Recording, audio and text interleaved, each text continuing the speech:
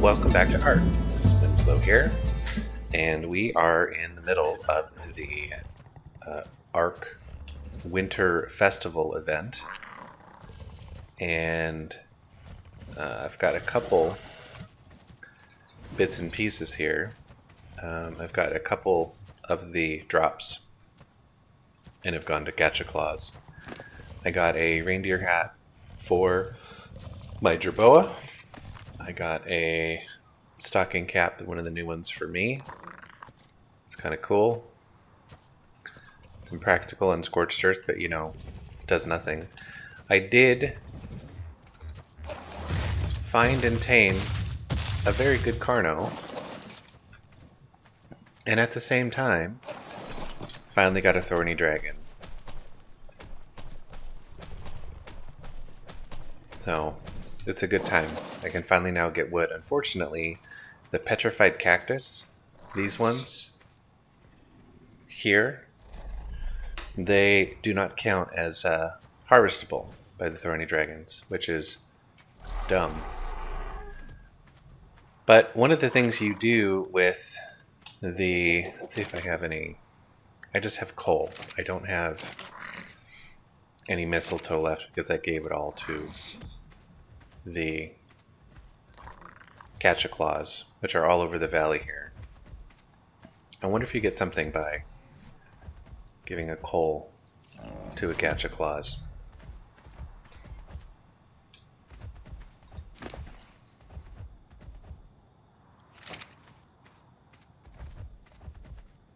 Maybe he'll give me a crystal.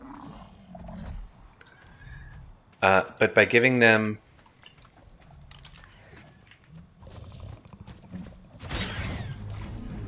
sorry.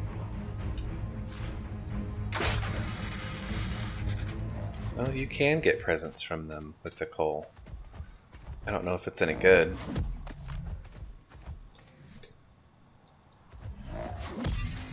Oh, well, dino candy. So we might as well use up this coal here. I'm gonna do it one by one because I don't want to just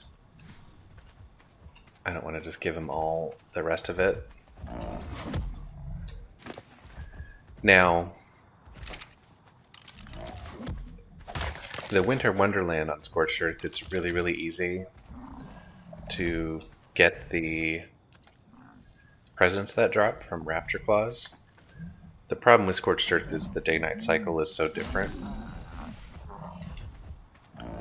that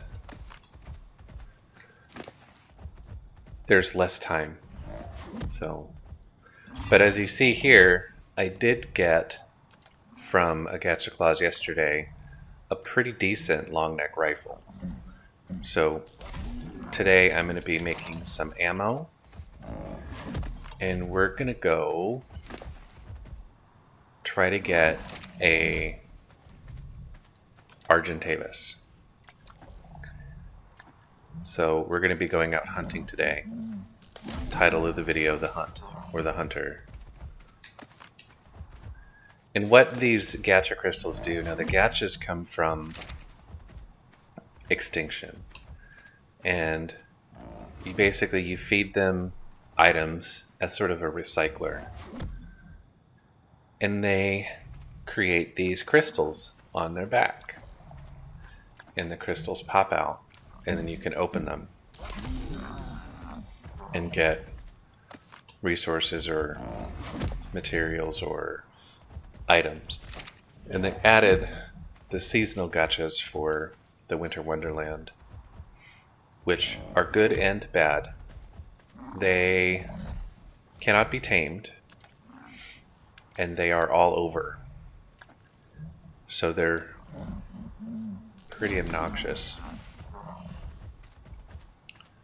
But you know what? I'll take it. You get candy, which gives a speed boost to a dino you feed it to, and a temporary color change. You get chibis, and ooh, a chibi featherlight. That I'm actually want to use.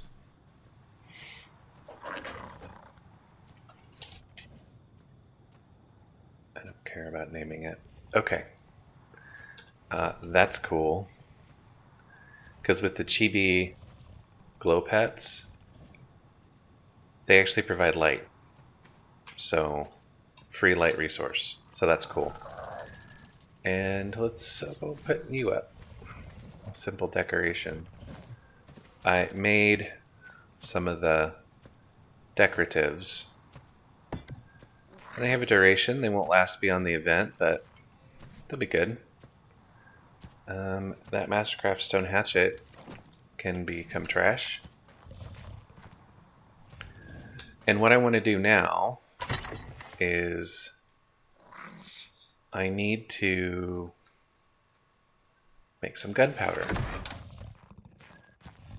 So gunpowder is going to be a combination of spark powder and charcoal made in either a mortar and pestle or a chemistry station. And chemistry station is going to be much more efficient in making that.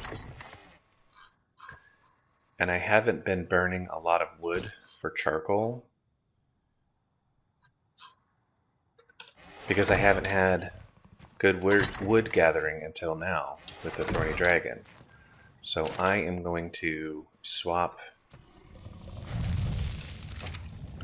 that out and start charcoal production so we can start getting more coal, and then we can have more gunpowder and ammo to go get our Argentavis.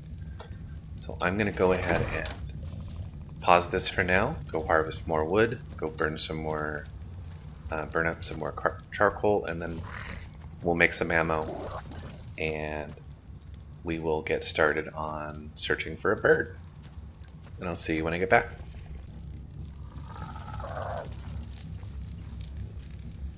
Alright, I am back, and I've got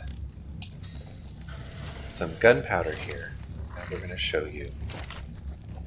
Now I'm going to make some ammo for my long neck rifle.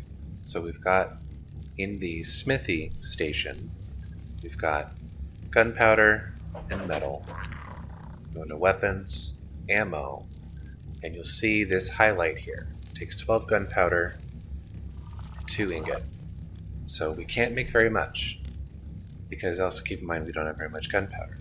But one of these crafts will give you 2 bullets. While these are crafting out, we're also going to, basically what I want is I want to have tranq darts rather than rifle bullets. I'm going to take some leftover narcotic. Let's check here to see if I have any narcotic beyond that. No. Maybe, can I make some? Do I have any? Not enough to really make it worth it. Do I have any in here?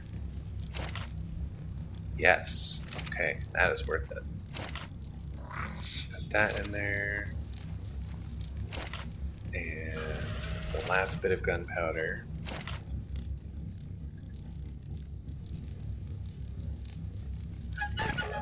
So I'd really like to have above 50 bullets. Okay, that's perfect. Okay, and then we can make... We won't need 50. 52. I want 40 darts to start. Because again, I don't know how successful we're going to be in finding an Argentavis, let alone cornering it and pinning it down and getting it knocked out. Now, some things that I take with me generally whenever I go out hunting and taming. I take wooden spiked walls so that I can surround the tame, keep it safe from passing annoyances. I'm going to refill my water, I'm going to grab some food, and I'm going to bring my tent with me. This way, and I might as well just make the remaining, because I'm only going to be using darts. And I'm going to take the tent with me and my jerboa. so that if weather comes, I can pop in the tent and wait out the storm. And the problem with the Argentavis, where they're located, is they are located in like high carnivore country. See those striped hills over there?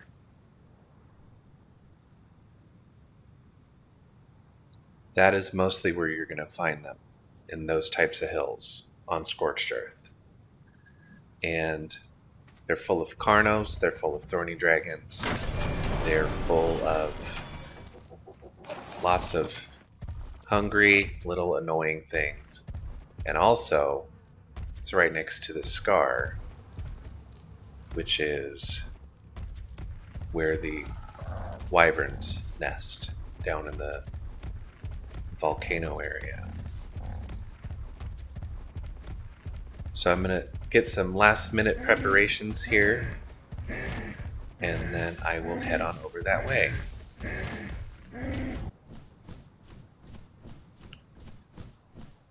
on our way to the hills here, I'm just gonna check this red drop and see if I can get to it before it disappears. I went ahead and used a candy here on my moth so that she's got a speed boost and an ugly face, hideous event colors. And just for experience, I'm going to go ahead and hit the Genesis Chronicle note here, even though I've already got them all, just so that she can get more experience. And the hardest part about taming is locating the thing that you want to tame. As I've said before, the rarest dino in Ark is the one that you were looking for. The second hardest part is protecting the tame. Protecting the tame while it's unconscious from all of the little nasties that we have here. So that was mostly useless because I don't need any of that, and that I don't even think there are Megalania on here, so and I would never make that. Don't get me wrong, I like Megalania, but this isn't a map optimized for Megalanias. So I'm just going to fly around here with my moth and try to locate. I want at least a level 100 RG. There's not really much of a point in trying to work on taming one that's below that. So let's look at this one first here.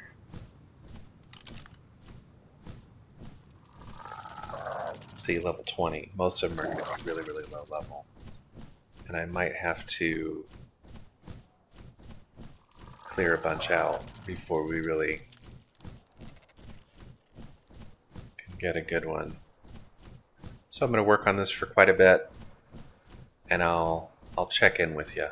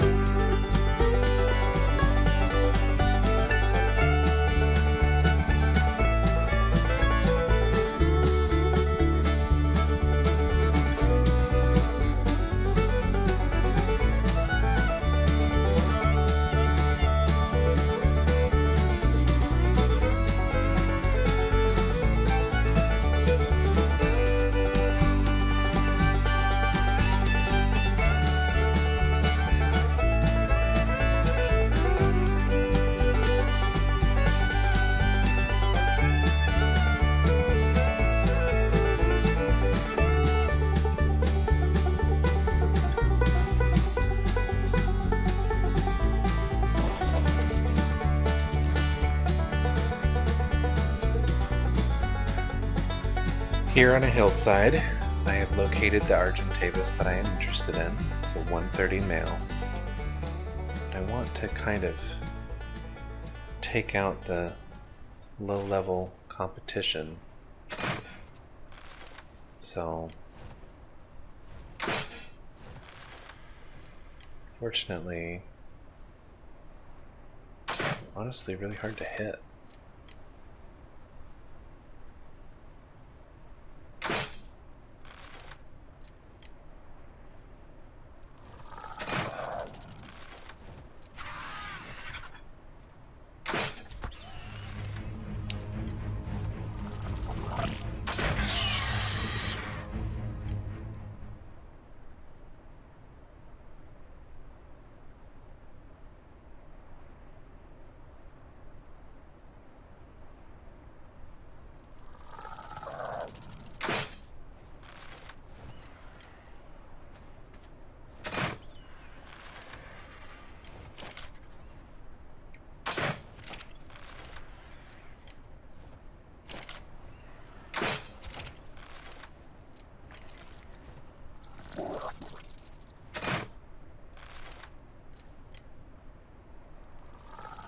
They have a very small hitbox, shockingly enough. It's best to wait for them to sit down, but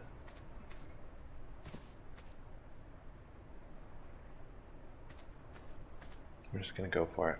I'm going to load this rifle. Now when you've got the darts in the rifle, you can't use a scope, which is dumb. And what I would like to do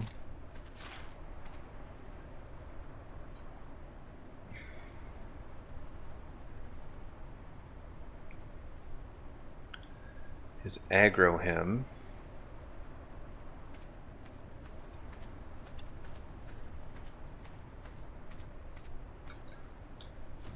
Maybe I can body pull. They will follow, but they lose interest.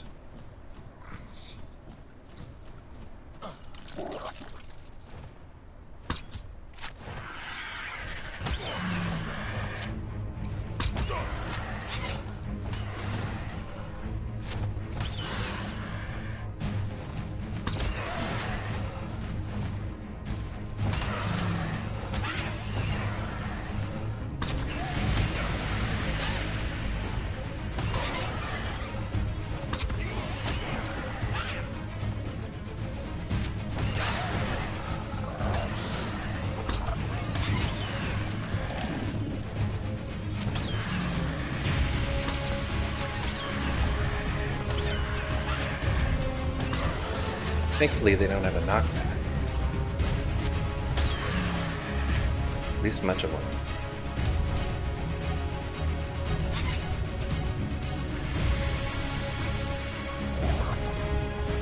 Wait a moment for the tranks to ramp up.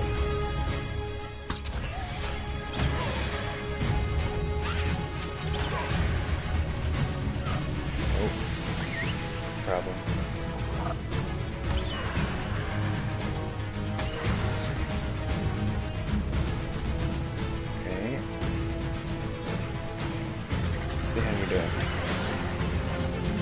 Torpor's high.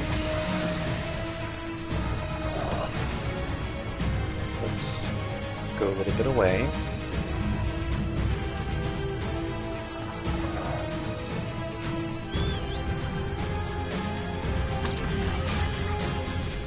Okay, that's running scared.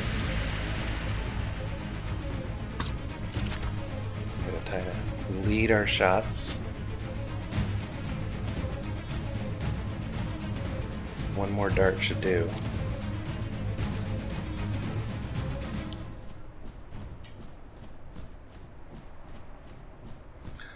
And then the problem with then this part of it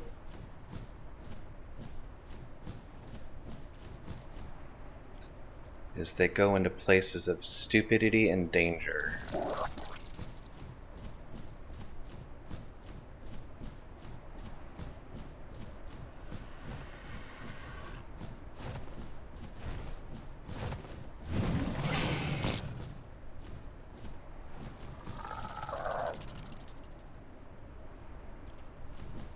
Did it like phase through the world?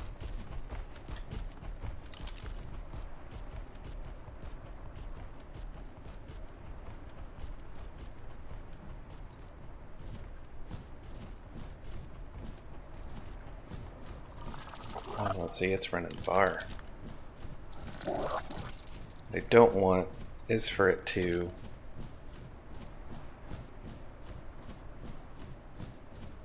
do what it's doing and go out into over the dunes. So maybe I can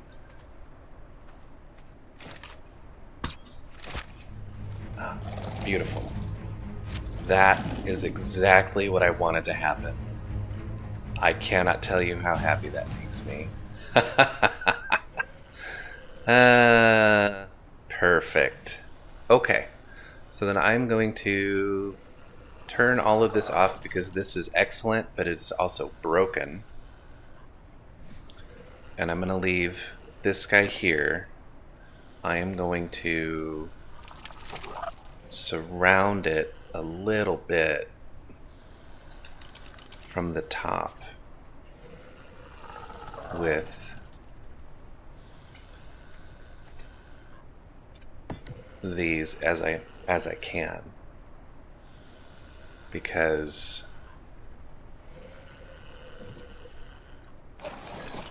I want to prevent anything from up above really messing with it. And this is just not professional spike placing. Okay, so I've got the RG knocked out and tracked and relatively safe. Now I want to go get it some food to eat. And most things prefer prime meat. If I could get mutton, if I could find a sheep, that would be the best. I do have some cooked prime meat, but I think that is not going to be optimal. So let's just hunt down these. I'll just kill these low-level RGs here. I will take their feet though. You might get some prime out of them. Yep. You know what? I should have brought salt. I did that whole thing about salt, and then I didn't bring any. But that's fine. This is a 130 RG. I'm gonna let it starve down a little bit, and then we'll put in a pile of prime meat, and then we'll be set, and I'll check back in.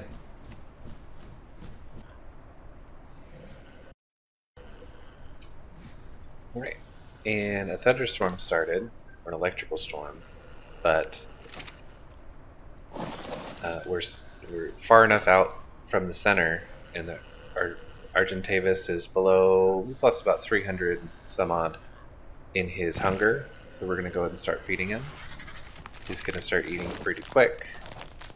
As you can see, starve taming is where it's at, because literally one tick below. But yeah, I'm gonna wait for him to wake up here, and then I'm just gonna go ahead and untrack.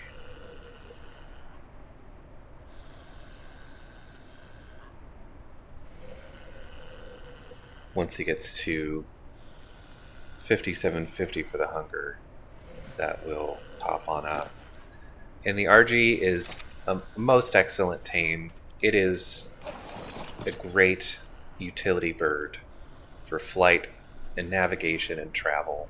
They can also pick up things with their talons. They can pick up small creatures in their beak, and they can carry someone on their back. Their saddle doubles as a smithy, and they have excellent weight reduction when they are carrying raw materials for most items, most goods. No, I'm not even going to bother to pick up those spikes. I am going to pick up my tent though, because I thought it was going to be an electric storm right on us, but we're not in the way. So then I am going to head back home now, and we'll get this guy saddled up, and I will show you some of the big benefits of having an Argentavis in Ark. And I'll see you in a bit. Right, and we are home here with our new Argentavis, and it's got its saddle, which again doubles as a smithy. The saddle is pretty cheap to make. It's just hide, fiber, and chitin or keratin. And the bird is a really good all-purpose travel mount and crafting on the go. But the thing I like the most about it, let's try to find something small, is going to be with like its taming assist. So if you have a decent level creature that you want to pick up and tame for safety, you want to put into a taming pen, right click, picks up a small or medium creature with some restrictions, and then you could take it wherever you need and right click to release, and it will drop it into your taming pen, and then you can knock it out and feed it safely. You can also grab hostile creatures that are small. I use them a lot of times for clearing out raptors. And one of the other great things is when they eat something when they harvest a body, they get a healing buff that gives them pretty significant healing back, because they are, I mean, they're predatory, but they also scavenge.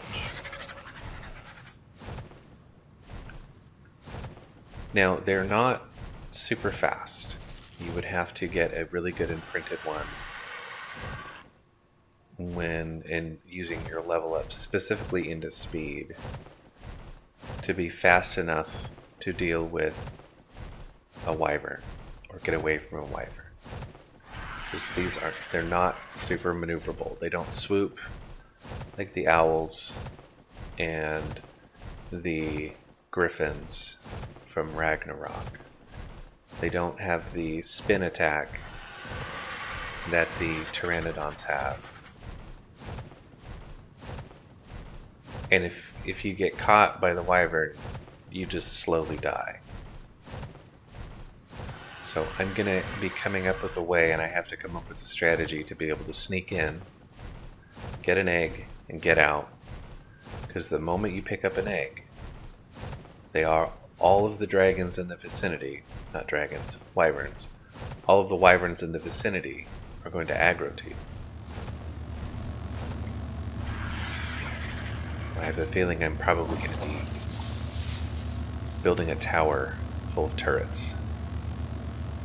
It's not even on this map.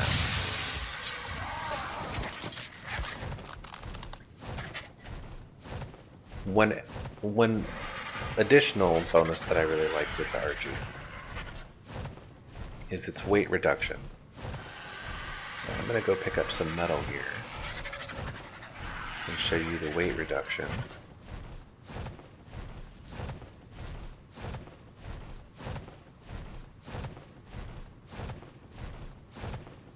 I think they can still grab Thylas, which means I can get a Thylacoleo here soon.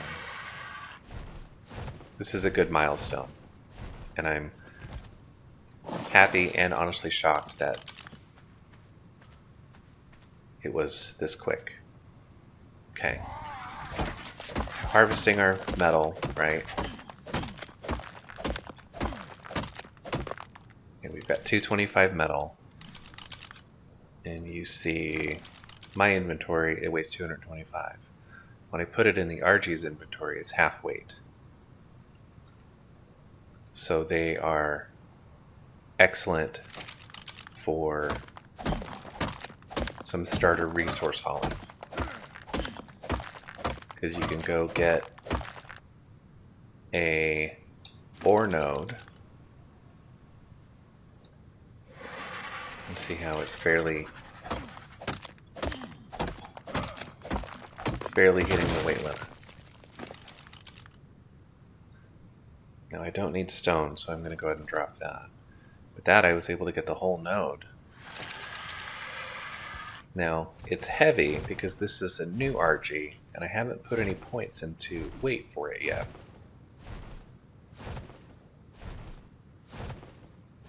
But over time, as it levels, and as I increase its weight, or speed, or damage, or however I want to level, I'll have a really good utility bird that will ultimately help me with my progression through the game and getting closer to finishing out Scorched Earth. So with that, I am going to close this up here. As always, I want to thank everyone who has subscribed, everyone who comments and likes my videos. Your responses are amazing, and I genuinely appreciate it. If you have any suggestions for something that I could do different, or if you would like me to do something specific, let me know. You can find me on Steam, you can find me on Twitter, you can leave a comment below. And with that, and with our new RG, I will say later. All right, bye. Have a great day.